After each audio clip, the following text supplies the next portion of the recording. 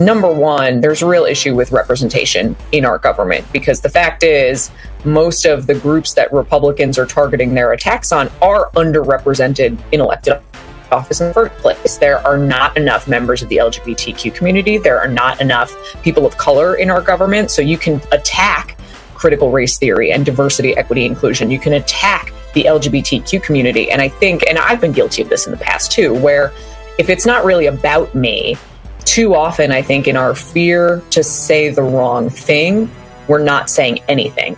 And I think that is true of elected officials, is you don't want to say the wrong thing. Frankly, anybody who's in a public position. So the night before I gave my response, I spent a lot of time on the phone with Jeremy Moss, who's one of my colleagues, who's our only openly gay sitting senator, because I wanted to make sure I was stepping into it in a way that didn't try to make an issue about me, that wasn't really about me.